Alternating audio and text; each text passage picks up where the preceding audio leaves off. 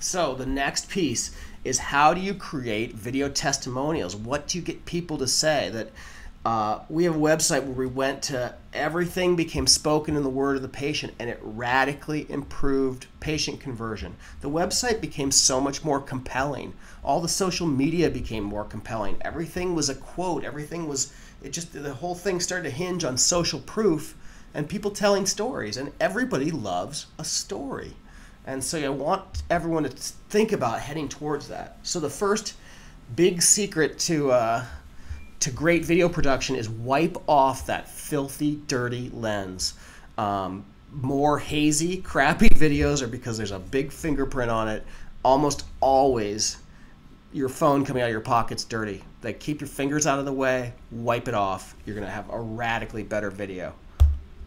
The next thing is, you've got to stabilize the camera. A little tripod will improve your production quality radically. The next thing after stabilizing the camera is add an external microphone.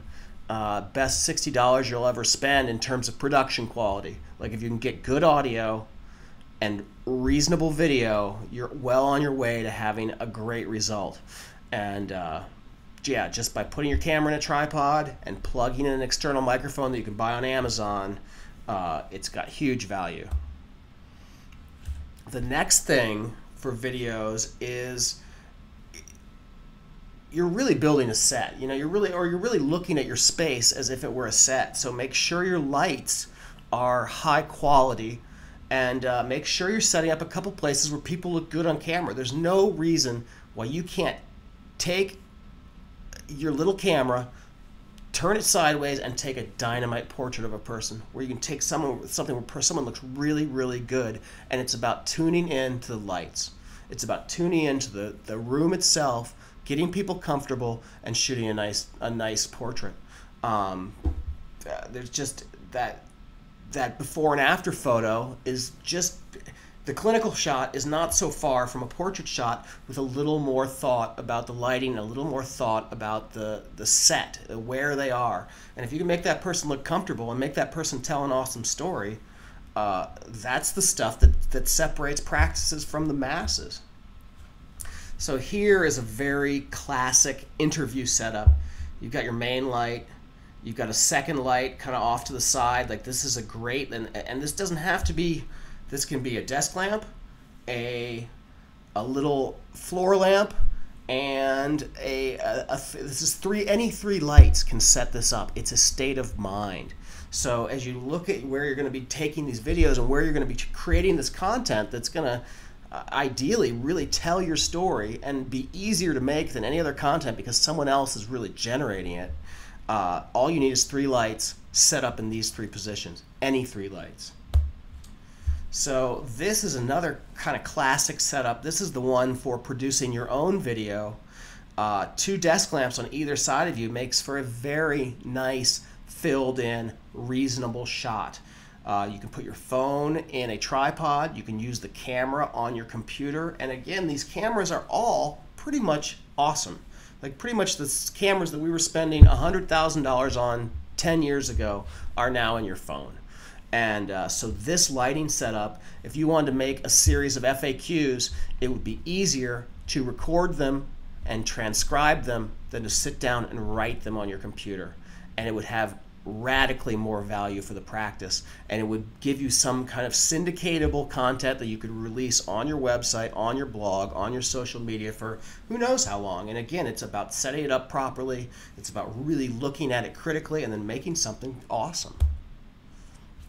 So if you're trying to get a good patient interview, these are the questions you need to ask. You need to break it into kind of a timeline. You need to tell them to have a start, middle, and end. Like, what you don't want is one 7-minute testimonial. What you do want is someone to repeat the question. You know, well, choosing a surgeon's a big choice, and I looked all around at different websites, and I found Dr. Jones because, you know, I really liked his website, and that's how I chose him. You know, like, that would be what you ideally want to get, is little bite-sized pieces, because they're easy to cut off the front and the back, and then you have a standalone video, and then you can string them together to make a longer video very easily. So make sure the person is talking about each little section separately, like day of surgery.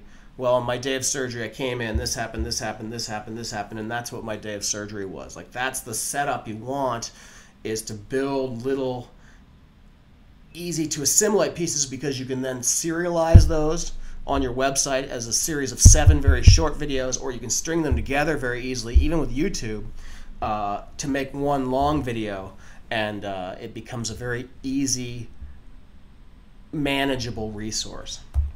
The second piece, more important than any of that, is to get a person to tell a story. That people love stories. That stories are you remember stories. You don't remember facts and slides and anything. You remember things people talk about. So how you get that is you say, is there a time you remember when you felt more confident, or where you really noticed that this surgery was something you wanted to do? Like, that's kind of the setup for getting people to tell a good story and talk about their experience.